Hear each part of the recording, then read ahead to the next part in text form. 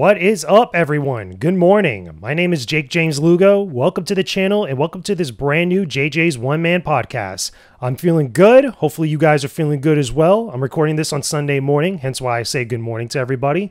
Last night, prior to this recording, I was actually watching the big boxing fight that was going on that everybody was checking out, Davis versus Garcia. It was pretty cool. It was a fun thing to have with the family and stuff, but that's not why I'm excited. Why I'm feeling good this week, because this week is Jedi Survivor week. You know, it's going down later on this week towards Friday because I got my Star Wars Jedi Survivor on pre-order. I'm ready to go, baby. Cannot wait to play that game. But before we get into the good stuff later this week, let's talk about some nonsense, shall we? As we always do sometimes on this podcast, because there's always something to talk about that's going on that's goofy, stupid, silly, or whatever else happening with the games industry. So what am I referring to here? So I want to talk a little bit more generally about a couple different things in relation to the games industry / gaming industry personnel kind of acting silly over social media, especially within the last week, I want to say, maybe a little bit less than that, give or take a few days. But a lot of you out there have probably seen a lot of the stuff and the changes going on with Twitter, you know, with Twitter Blue, all the check marks, the verification stuff. It's a minefield out here. It's absolutely ridiculous. It's silly. People are wilding out over the most stupidest reasons. And the reason why this kind of applies to me and applies to the games industry, because you guys know me, I hardly ever talk about other stuff outside of games and entertainment. I never get into political discussions because I find it to be so divisive and so hostile and volatile for any number of reasons. It's just not a good thing to talk about with people because it just divides people over everything.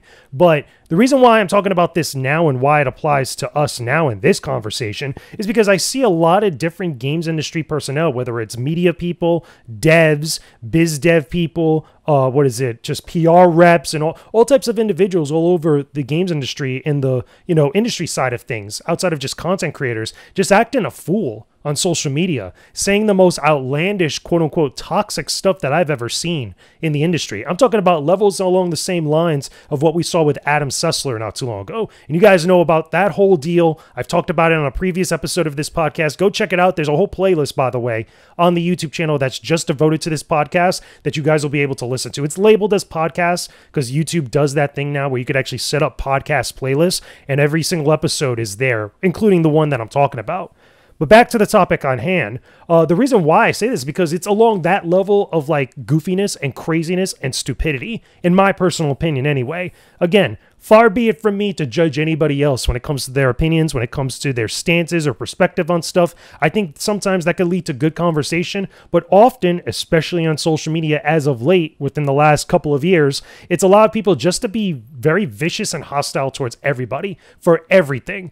The funny thing is that I always bring up and I always say to people when we talk about social media is that people need to understand not everybody on social media is trying to troll you. And on top of that, not everybody on social media cares about what's going on with you. They're just minding their own business, doing their own thing. So when people, especially people in the industry that I see, speak in generalizations or paint with very broad brushes against people, it's really crazy and stupid to me. And it's just like poking the bear or just taking jabs at people and poking the hornet's nest just for the sake of doing so. So what's the example that I refer to specifically? Now that I've talked about for 3.5 minutes, circling around the actual thing, right? The big thing that I saw that really kind of, set me off a little bit was this thing that was posted up by Michael Pachter. Anybody who doesn't know, Michael Pachter is a business analyst. He does a lot of stuff for MSNBC. He's part of Sifted.net. I've watched Michael Pachter for years, and I respect his opinions on some stuff, and then I kind of disregard a lot of his other opinions on many other things, especially when it comes to predictions. He's known and infamous for making predictions that are outlandish, that never come to pass, but everybody still pays attention to him because he knows a lot about money and stuff, and that's fine, whatever. No problem with him on that. I've even met Michael Pachter at E3 before. He was very nice to me. We didn't have any sort of problem. If anything, a lot of other people around there were kind of kissing his butt because it's him stuff, which, it is what it is, but I never had an issue with him in the past. But I didn't like one of the things that he actually put out there that I thought was way over crossing the line. And he comes out and goes on Twitter and says, paying for a blue checkmark is like buying a MAGA hat and wearing it. Surprised people don't get that. So let's take a step back here. Something, a lot of people, including him, don't seem to understand that a lot of people in the industry, the games industry specifically, do subscribe to Twitter Blue. Like, I've met people in different parts of the industry that do subscribe to Twitter Blue, not only just for their own personal use, but also for their businesses. Like, some of them, either they're indie developers or some of them are part of other big organizations. They want to have the verification check mark, in spite of all the craziness going on with Twitter, because I don't always agree with what's going on with Twitter. I think a lot of it is kind of manufactured most of the time, and a lot of it is just really stupid for the sake of being stupid. But it is what it is, and that's the hand we're dealt with right now. We got to kind of just, navigate through it rather than just complain on the platform. You're going to complain that you're going to leave Twitter on Twitter. Like, how stupid is that? But anyway, I digress. When I see a thing like this posted up by Michael Pachter, I take a step back and I look at this and I'm like, this is the most ignorant and most stupid, ill-informed, and really just nasty comment and implication or suggestive thing about people. Especially in the games industry, Michael Pachter being someone who is in the games industry because of the content that he makes and stuff. He might argue, and other people might argue, that he's not, because he's not a dev or a media person per se, like in the same way that I am or many other people are. But he does have a lot of colleagues that are also in the games industry that he associates with, that he also used to, I should say, doesn't do so anymore, used to throw a party at E3 all the time that people in the games industry wanted to go to, because a lot of other industry people used to go to that. So to make a comment like that, I find like is really just ignorant and really just like uncalled for. It's stupid. And it's not just him. I've seen others, which again, you could just go on Twitter and go on other places and see this, making along those same type of lines. There's that whole Block the Blue campaign, which I thought was like, I don't understand, like, what's the point of this? Like, there's some people on Twitter who probably subscribe to Twitter Blue who are not bothering anybody, who are just minding their own business, like I said before, probably subscribe to Blue because they think it's going to push their stuff out there, which apparently it's supposed to do so. That's at least why I started subscribing to it, and also the other like capabilities of it and stuff, as social media. But also, they're just doing their own thing. Why are you going to make like a comment that is kind of like, putting them in this like same type of vicinity of something else that's like very nasty and very hostile, or implies something about them that might not, if anything, straight up not true about them? Like, why is that? Like, I understand he's trying to make a comparison saying that like people are acting like if they're in a cult, or they're acting like if they're in like some sort of fanaticism and any sort of like thing like that. With Twitter, you could say the same thing about people that use Apple products. And I'm pretty sure, because I've seen him, when I've seen him in person, Michael Pachter use like an iPhone or something, or like an iPod or whatever else, a MacBook or something like that. You could say the same thing about those same type of people, making a similar argument. The point is, though, it's still ridiculous in this case because it's trying to say something about people that is like so far in the extreme solely because you want to take a jab at people, solely because you want to provoke people, solely because you want to get attention and get like engagement, with just people just like taking a jab at them. And it's like, come on now. Like, if we're really talking about, including him, by the way, I've seen this a couple times here and there, as crazy as Michael Pachter can be at times, but I've seen him and a lot of other people he's associated with constantly talking about making our industry better for people, making it more welcoming, making it a little bit more friendly and open and a lot more diverse and stuff. And that's not how you do it.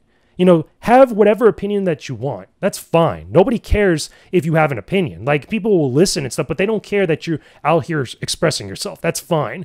But when you're coming out and saying one thing, but then your actions are taking the complete opposite of that, that's a problem. That's stupid. That's dumb. That's counterproductive to a lot of the stuff that you claim to stand for, let alone other people claim to stand for. And the other thing that I can't understand, and I said this about Adam Sessler a while back and a few other people, is why is it that a lot of our colleagues don't call this stuff out? Don't actually question this. Like, what is it? Like, either you don't want to rock the boat, you're worried about like not getting certain business opportunities, you're worried about certain people judging you or ostracizing you and making you fall into peer pressure and all this other stuff. Like, why is that? Like, some of these people go on social media and say like the most craziest things, the most nasty things, and the most hurtful and volatile things, but nobody wants to stand up to it. Nobody wants to say anything. Nobody wants to question them and hold them accountable for some of their actions, let alone the statements that they make. Why is that? Because I don't think that was a good comment from Michael Pachter. I think that was crappy. I even thought about it at one point, actually just like making like a quote tweet and actually replying to him and saying like, yo, like, what is this? Because not just myself in the industry, because I know I don't support that whole MAGA thing that everybody's up in arms about, let alone any of that other political stuff. I'm just out here just doing me. And I know there's plenty of other people who are just like me who don't care about any of that stuff. Now you're going to throw all of us under that same umbrella, or going to try to throw that association out at people? Like, I understand it's not an attack on me. I understand that it's not directed at me specifically. I get it. But it's still a generalized statement from someone in the industry that a lot of people look at and that pay attention to, whether you agree or disagree or like or dislike his opinions or whatnot. And it's like, if you want to be part of making our industry better, you can't be doing stuff like that. You can't be making statements like that. You can't be generalizing people like that, because then it brings in this whole other element of stuff that I don't think anybody wants to be involved with. I don't think anybody wants to be part of like these crazy like debates and like arguments and stuff. That's the other thing too, that, you know, again, I seldom talk about, I hardly ever bring up, because again, it's so volatile and it's so like divisive amongst people. But a lot of industry people need to stop bringing in their personal political bias and personal political philosophies and feelings into every single conversation and every single debate and every single thing that goes on in the industry. Look, everybody has their political leanings or whatever else. That's fine. But like, do we really need to make that about everything? Do we really need to use that as like a compass or a barometer or a temperature or some sort of scale to judge whether we associate with certain people or not? Or that we look at people a certain way or not, or we judge people whether they're a good individual or not? Because to me, I don't think that's right. You know, I've never really been nasty towards anybody in the industry, but just because I don't go out of my way to be hostile or nasty towards people, automatically that means I'm part of the other side? Like, what type of thinking is that? Like, seriously. And I think also the audience, too, is really tired of, like, hearing stuff like that. Or at least getting that vibe from a lot of these people, a lot of these individuals who write for various websites, a lot of these people who associate with some of these other individuals at various outlets and have, like, large followings and stuff. It's like the In Club, you know, like a whole, like, clique of people that just feel very similar, or parrot and peacock the same type of things. I think everybody's really getting sick and tired of that. You know, the majority of people that pay attention to the games industry stuff, they care about games and they want to hear about game talk. And they're there for the debates and the arguments about games. But I think they're tired of like seeing all this other stuff judge them and like be condescending and obnoxious to them. I've said that a few times where I feel like some of these conversations, like they really try to judge the audience and judge the people that follow this stuff. So when I look at that comment from Michael Pachter and I see this, I'm like, damn, man, like, are we really just like not going to move past this nonsense? Not going to move past like any of these like crazy things that have lingered for so long? That might be fine for Michael Pachter. That's cool. I'm pretty sure he has his own opinions, and I'm pretty sure he doesn't give a damn about my opinions. But I look at that as someone who's been in this industry for now almost 14 years at this point. I'm at 13 going on 14. And I say to myself, damn, man, like, I feel like at times I'm a little bit more of like a professional / courteous person to everybody else around me than some of these individuals who have been in this a lot longer than I have in various capacities. Like, feel however you want to feel, but I don't think you need to be an asshole to other people about that. Feel however you want to feel about Twitter Blue. Hell, you don't even have to subscribe to it. I think that him and a lot of other people are just upset because Twitter's changes, they took away their legacy verified status, which there's a whole other thing with that. I think that the majority of people that ended up getting verified on Twitter was only because they were friends with other people or had friends of friends that were able to give them that. It wasn't based on actual merit. It wasn't based on actual, like, you know, portfolio or following or any of that other stuff. Because there's people that I've met that have like ridiculous followings that were never verified on Twitter for whatever reason. I've even seen stuff with other people and myself included to get the verified status because of the published articles that they have, that they write, or that they have stuff written about them. Never once got verified. I know I didn't. You know, I applied a couple different times to get my verified status simply because I have stuff published at various outlets and I never got that. So maybe they're just upset because they had that for some time and now it was just taken away from them. Now they have to pay the $8 a month or whatever. That's fine. Feel however you want to feel. But I don't think you need to go around insulting people or being nasty towards people because of that. I just think it's crappy. I think it's low class. I think it's Bush League. I think it's like dumb, unprofessional, and honestly unnecessary. You know, especially unnecessary from people like Michael Pachter, who tries to give off this like presentation or this persona of like class or professionalism, especially with whatever he's involved with in his job and all the other things that he gets like involved with. It is what it is. That's just my personal opinion. He doesn't have to like it. A lot of other people don't have to like it, but it is what it is. So with all that being said, let me know some of your guys' thoughts about all this stuff in the comment section down below. I do ask that you guys keep it classy, keep it clean, you know, keep it respectful and stuff, because I know these types of things can get very divisive. And again, I don't like talking about this stuff when it comes to gaming stuff, because I just like to focus on games themselves or the discussions around specific games or gaming topics. And this type of thing is still kind of a little bit outside that realm, even though it's parallel to it. But still, it's relevant right now from stuff that I've observed in various different places and seeing it from various different people. But let me know some of your thoughts about it in the comment section down below. Of course, as always, make sure you leave a like on this episode, the video of this podcast. Make sure you subscribe to the channel because I have new videos that have been going up lately and a lot of YouTube shorts. Like I told you guys, I've been posting up a lot of YouTube shorts that have been doing pretty well. They've been getting out there. I'm hoping that same level of traffic comes to videos like this and also to my other videos like my recent review of Star Wars Jedi Knight Jedi Academy. If you guys haven't watched that, definitely check it out. I've been in a big Star Wars mood because we have Star Wars Jedi Survivor coming out very, very soon. At the time I'm recording this, it's coming out later in the week on Friday. I cannot wait. I got my game on reserve. I'm ready to go, baby. Now, the other thing, too, I should mention before I go, I am going to be at Fighter Fest that's going on in Fort Lauderdale later this week, which I believe is the same day that Jedi Survivor comes out.